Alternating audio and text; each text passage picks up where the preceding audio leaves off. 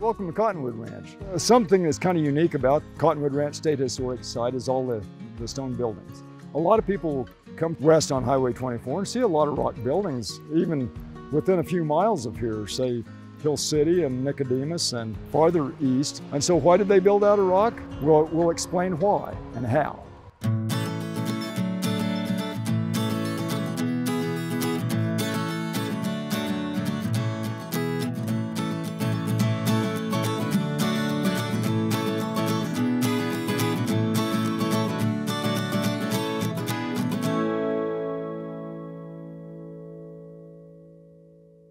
Here in the Cottonwood Ranch, in the original one-room house, it was a rock building with a dirt floor. Why didn't they use lumber and maybe build a log cabin? Well, the reason was there were no trees along the South Fork of the Solomon River because prairie fires kept them out.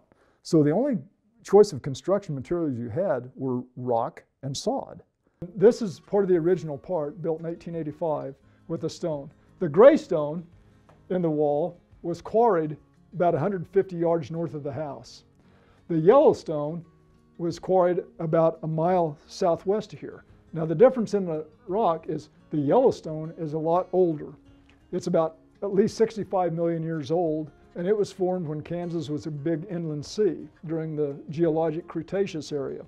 Now this is at the bottom of the sea. It was kind of a slimy mud. These are actually skeletons of plankton and stuff that have settled down in this. And this is where we get the aquatic animals such as the mosasaurs, great big clams, and shark teeth in this formation. Now it's called the Niobrara Formation, but this is the Smoky Hill member. And to explain that easily is if you had a book that was named Niobrara and you went through the book and there were several chapters in it, you'd find the Smoky Hill chapter. So the formation is a big section of rock, and the members of the rock are like the chapters in the book of what make it up. So it's very old, it was from the sea, very soft. Now the gray rock is the Ogallala. And you say, well, that's kind of a strange word for a rock. Why isn't it sandstone or limestone? Well, it's the Ogallala because it's about half sand and half lime. The lime cements the rock together, just like this is lime mortar, lime and sand mortar. But where this is 65 million years old or more, this is only about 5 million years old. So there's a big gap in here where something happened, where a lot of erosion happened and knocked out all the stuff between 65 million years old and 5 million years old. Now, this 5 million years old stuff came from the Rocky Mountains. As the Rockies were being formed and pushed up, this was the slope going to the east that came out. So it trapped all the water. The Ogallala is called the Ogallala Aquifer, meaning it contains water. And this is where in western Kansas, or the high plains from Texas into southwestern South Dakota, is underlying, and it has the water in it where we get the irrigation and most of the streams come out of.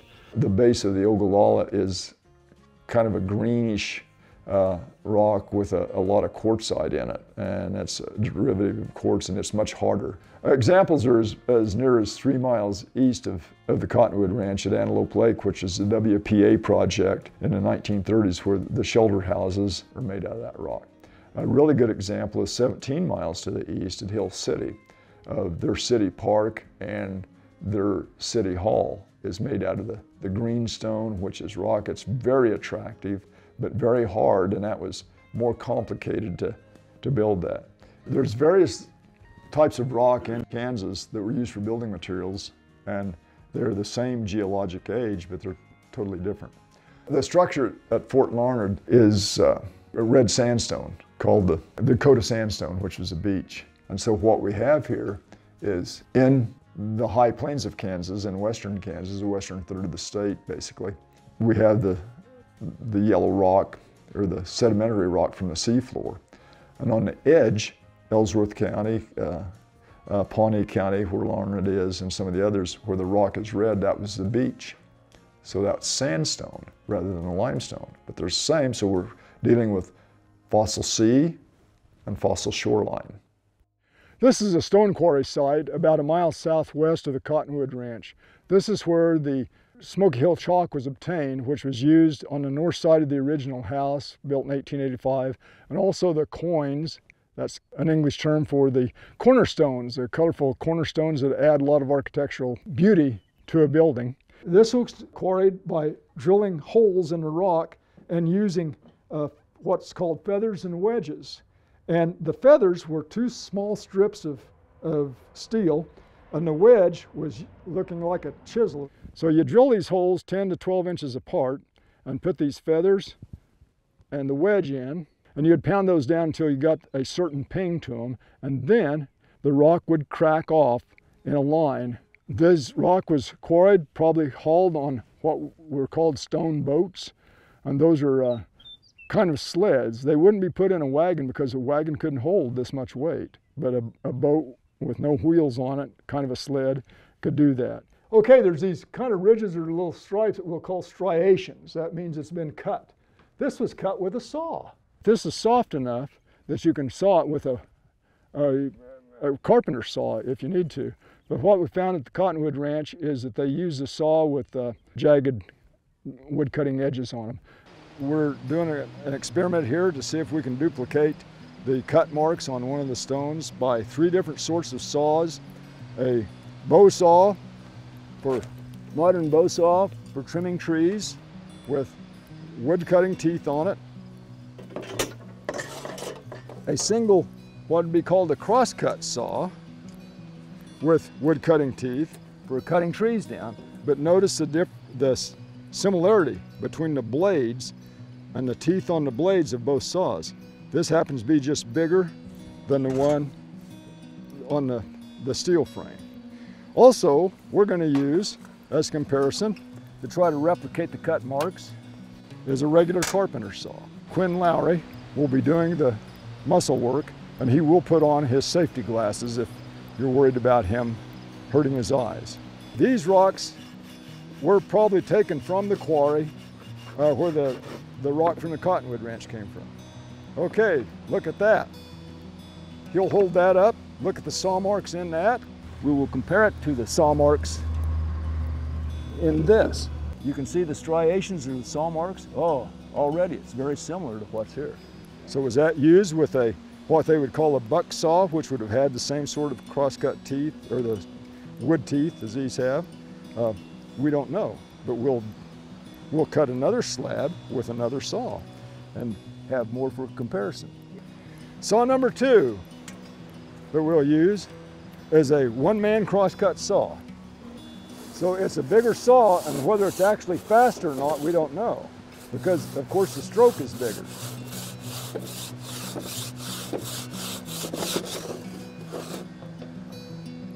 This seems to be a little coarser. Now we're ready for saw number 3, a hand saw that's used for regular carpentry. The stroke is shorter, so it takes more energy in a way on this. It's lighter, but see, it's a shorter saw, finer teeth, and so it doesn't go through quite as quickly. Yeah, that's very fine. Yeah, and so by the time you get the dust off, in comparison, it is a lot smoother. Okay, these are all from the same rock or the same slab. I think the most accurate was probably the first one, because we have a more coarse grain of the striations coming through here. But it very much duplicates that of the use of the bow saw here. Now, what they would have probably using that was what is commonly called the buck saw, which has, instead of an aluminum frame, they have a wooden frame, and the buck saws were bigger, but the wooden frame came up and was anchored, and that was what most people cut firewood with around the home. So it was probably a buck saw with a wooden frame, but very similar to the blade that's on this as far as the tooth spacing and the sharpening, but the band itself may have been thicker, but that would have no effect on how the cut looked. It's all in the teeth and the pressure and the softness or hardness of the rock.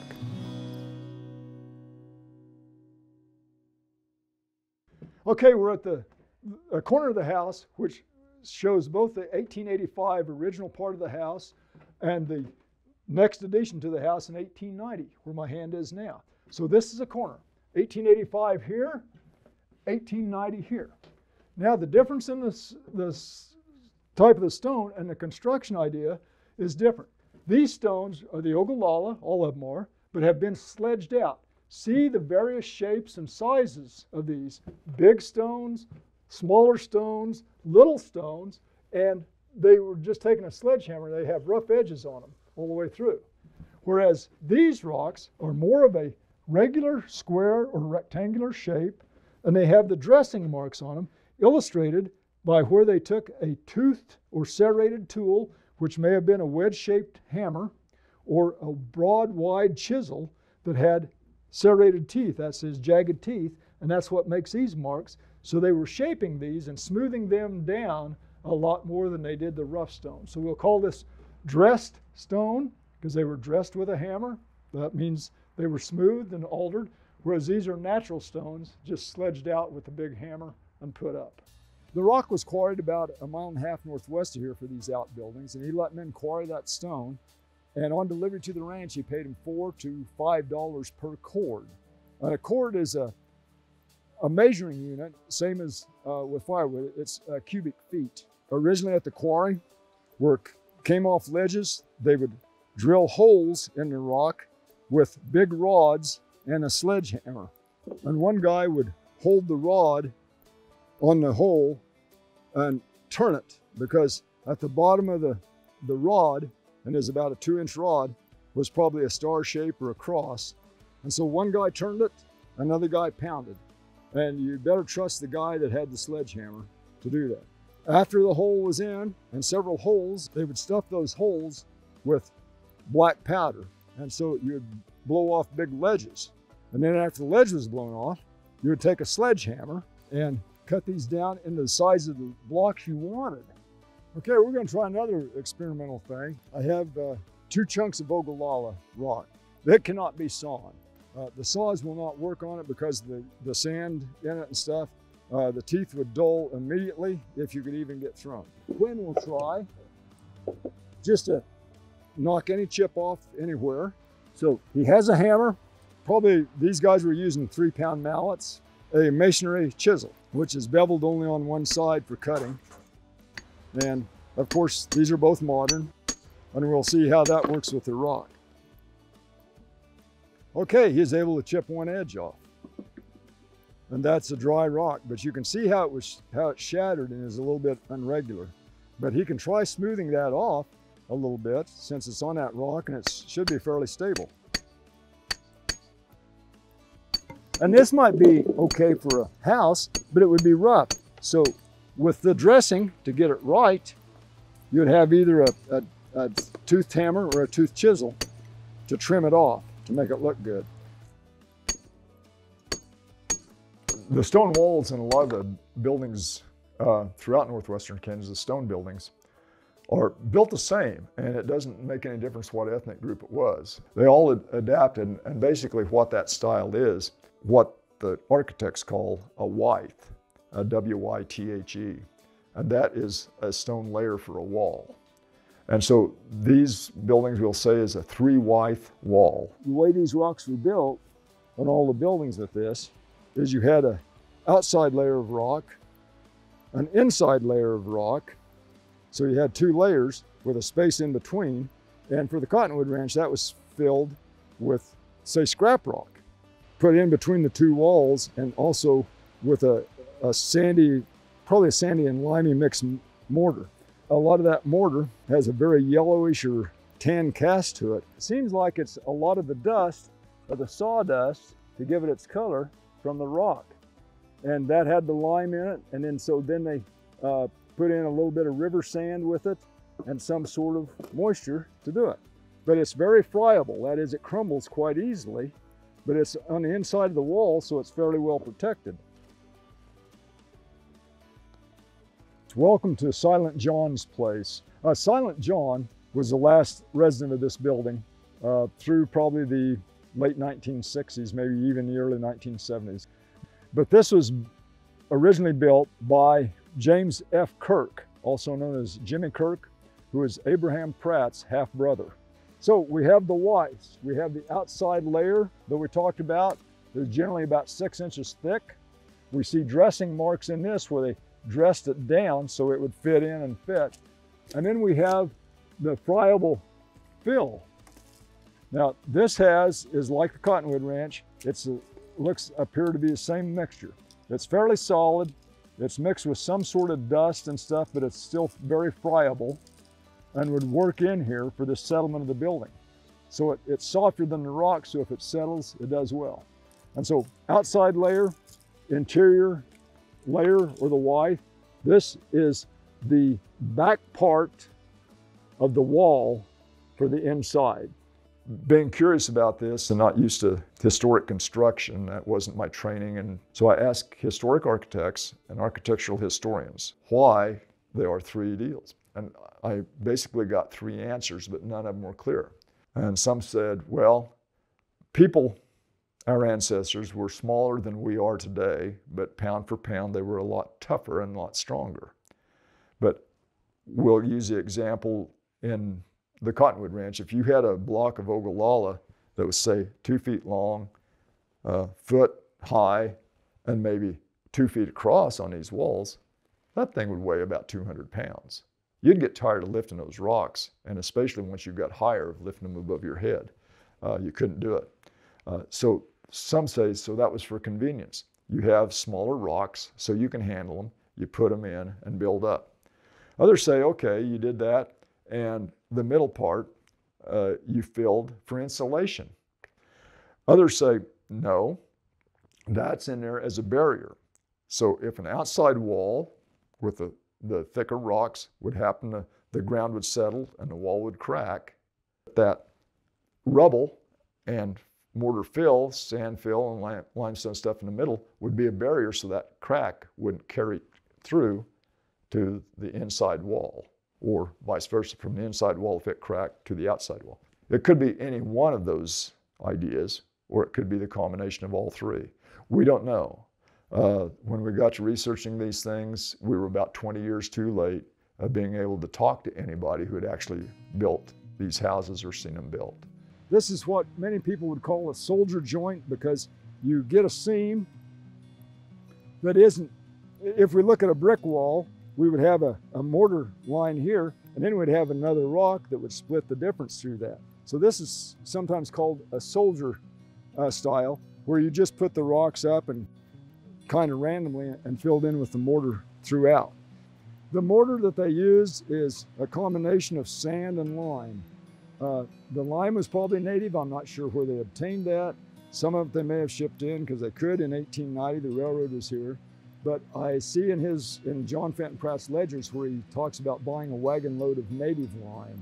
But oddly enough, he used the exact right mixture or recipe for this mortar for this sort of rock. Because where this was wet, originally when they quarried it out, it still will absorb moisture.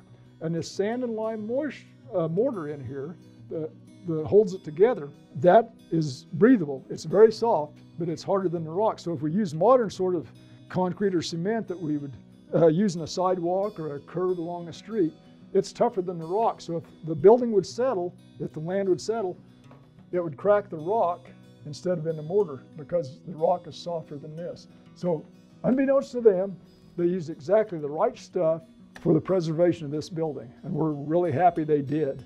There are still historic stone houses around, or elements of those stone houses in current houses, and some of them might be a pile of rubble. Others are still standing and quite well because they've been lived in and taken care of. With the English coming in the early days, there were the Pratts and the Fosters. They were friends in England. They were friends here in Kansas too, and they stuck together and worked together. They partnered into a lot of stuff. The Foster brothers built a much bigger house. Three houses that were very much the same design. The Cottonwood Ranch, the Foster brothers, James and Charles Foster, James Kirk, all had stone houses. The similarities of the three structures is that they all used a combination of the Ogallala, the gray stone, and the Smoky Hill chalk. So they were very similar, and you can see that they were probably built by the same group of people that helped each other out. Hi, my name is Cheryl Schwartz.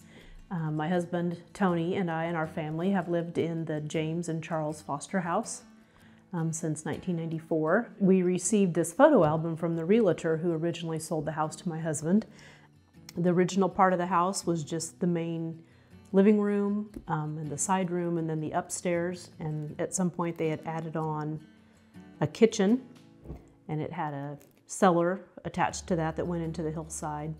And eventually they added on a bathroom to the back of the house. Later on in the years, they put a stone porch on the front that had stone pillars. They put a widow's walk on the top of that porch, so there was a door that came out from the upstairs. They could walk outside and just stand on top of the porch. And the story of the widow's walk came from homes that were near the ocean and women whose husbands were sailors and out to sea. They would use a widow's walk they would say, to watch the ships come back in and hope that that was their husband that was returning home. And I'm not sure how a stone house in western Kansas got a widow's walk, but that's what it is. And I think that's probably just a little part of their English heritage that they brought here with them. It was abandoned in the 80s, I believe. That's when people quit living in it all the time. It had kind of just been a rental up until then. Farm hands lived in it on and off. A charming older couple, when they retired from being a veterinarian in Hoxie, they bought this place. I don't think the porch and the widow's walk above it was structurally sound, so they did remove that. And kind of one of the neat things is looking at the photo after they took off that front porch is that it looked like it did much closer to when it was originally built.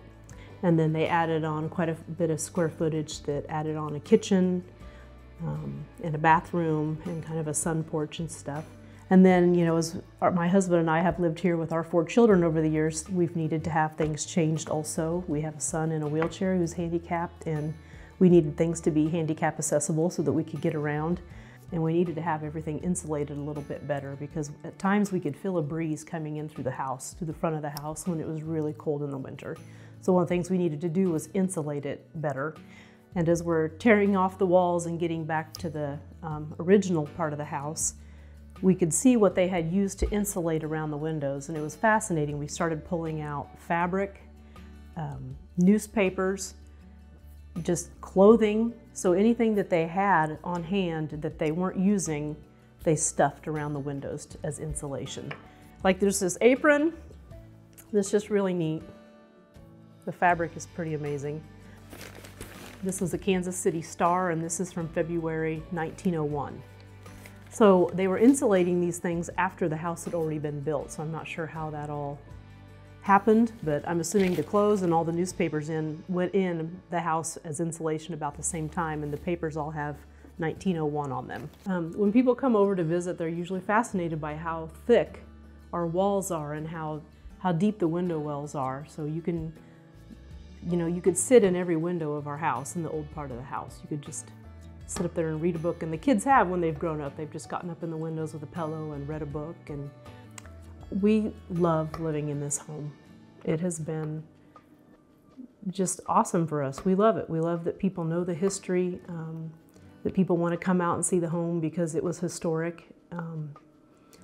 We appreciate the history, and we try our best to make sure that we kind of know, what the Foster brothers did, what they came out here for, what it took for them to build this house and do what they did out here in 1889. It ties in with my family history. My maiden name is a Connard, and my family homesteaded, a mile and a half from here. So for me to be able to be here and that close has been pretty neat and very special to our family. My kids absolutely love the idea of this house and all the history about it. They're pretty proud of it when they have friends come out. It means a lot to them, and I think it's just been a really special place to raise kids.